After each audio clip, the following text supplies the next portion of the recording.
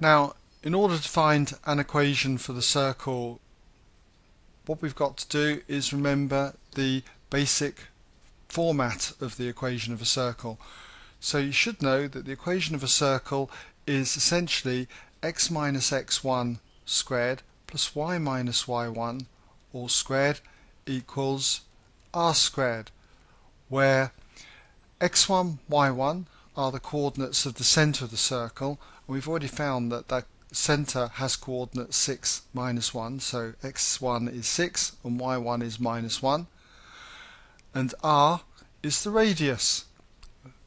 Now, we don't have the radius, but we can use AP to work out what that radius is. Let's call it r. Alright, so how do we go about finding what r squared is? Well, that's very easy, because all we need to do is essentially use Pythagoras Theorem. We can consider a right angle triangle like this, okay, and we'll put the right angle in there if you like. Pythagoras Theorem is essentially the hypotenuse squared, that's r squared, equals the sum of the squares of these two sides.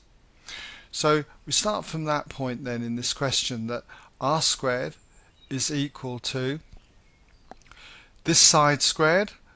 Now that length is going to be the difference in the x coordinates, so that's 6 minus 1, so 6 minus 1 all squared. You can see that length is 5 units here, and we're going to square that.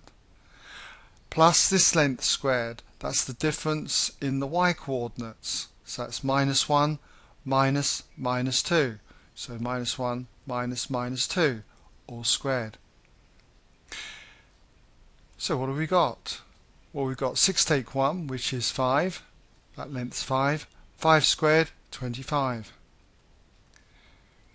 This length here, difference in the y coordinates, turns out to be 1 unit, and 1 unit squared is 1. So you've got basically that r squared equals 26. Obviously if I wanted r, it would be the square root of 26, but looking up here I want r squared, so might as well just leave it as 26. So therefore we're in a position now to get the equation of the circle. So we just put therefore equation of circle, okay, is, right, using this form we can just say it is x minus x, the x coordinate of the centre of the circle, which is 6 all squared, plus y minus the y coordinate of the centre of the circle, which is minus 1. So that's minus minus 1, so I can write that as plus 1 all squared equals the radius squared, which we saw was 26. Okay, so that's the equation of the circle. And that brings us nicely now to the end of this question.